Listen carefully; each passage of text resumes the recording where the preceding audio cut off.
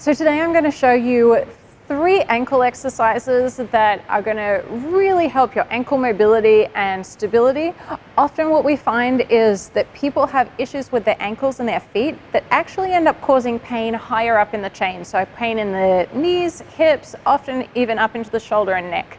So this is something that a lot of people will benefit from. Simon is going to be my model today. And the first exercise we are going to do is called a plie walk.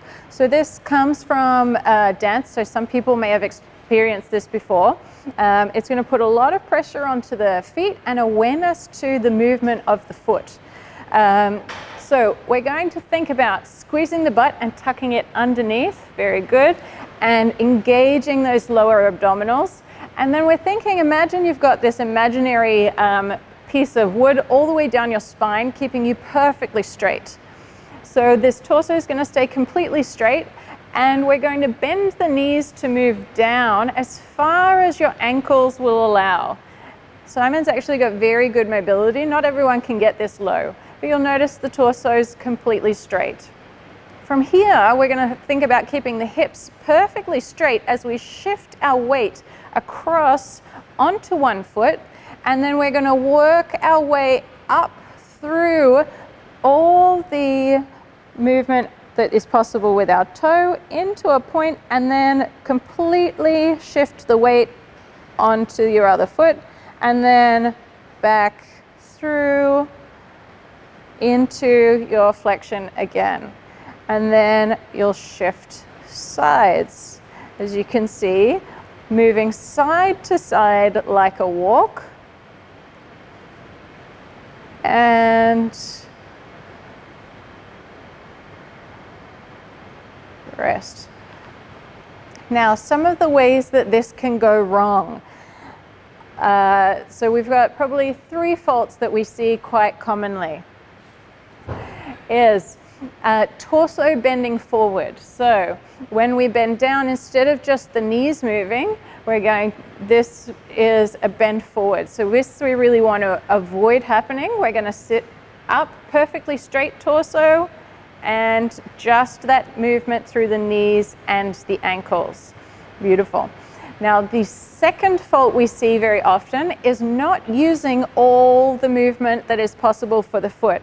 So as we get into that bottom position, rather than working through the foot, this is the right way, yeah?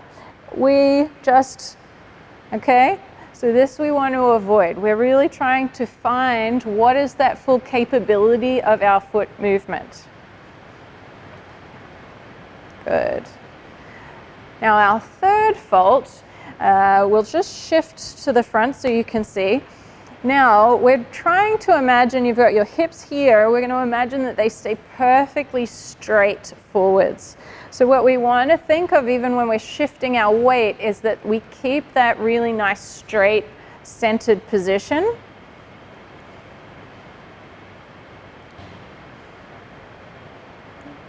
Very nice. And then on the second side, Simon's going to show us when it goes wrong. Okay, and you can see as the side shifts and he tilts off center.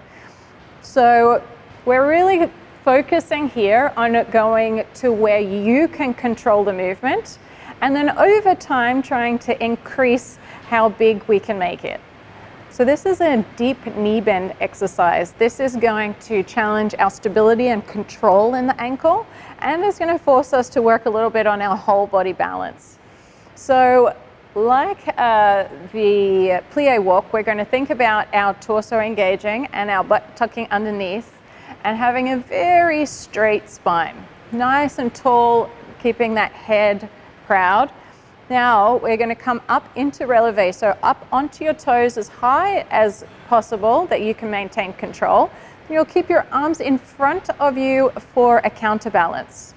From there, we're going to bend straight down, just using your knees and hips and the torso staying perfectly straight upright. You get to the deepest position you can control and then rise back up. Very good. Can you do it a second time? Simon's being a great model. And relax. So some of the ways that this often goes wrong is not keeping the torso upright. So a way to avoid that is to have that counterbalance of the hands, but demo for us, Simon, it when it's wrong. So you can see he loses the torso, and this stops becoming about your knees and ankles and starts becoming about your back. It doesn't mean that it's not something you can do if you choose to, but it's not how we want to try this particular exercise for this purpose of improving your ankle mobility and control. The second way that this goes wrong, if we can shift this way a little. So if you come up into the correct position, you'll notice we're going to keep the ankles straight. When this goes wrong, often the ankles will roll out as someone shifts down. Okay?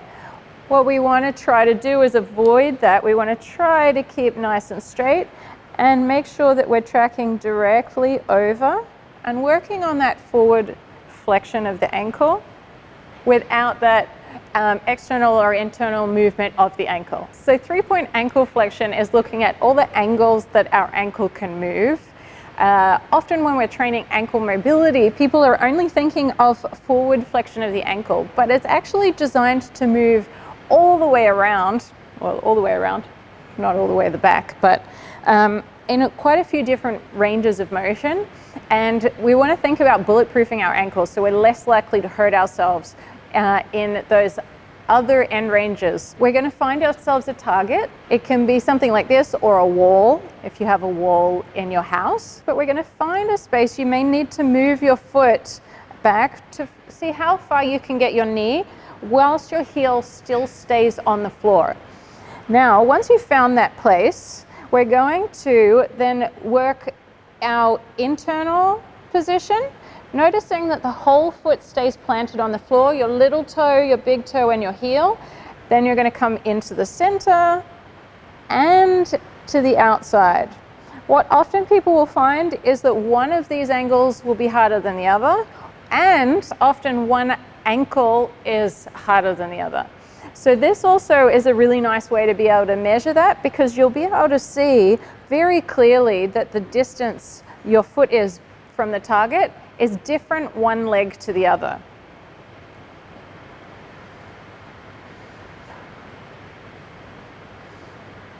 The thing we want to really avoid here is the foot moving to compensate where you don't actually have range of motion for the ankle. So show me, Simon, when this goes wrong. So if you were to shift forward to the outside, you can see when this goes wrong, this foot will come up. This is range that he doesn't have. So we want to really focus on keeping the big toe, little toe, and heel planted, and then we're going to work on that range whilst maintaining that foot fully in contact with the floor. Good.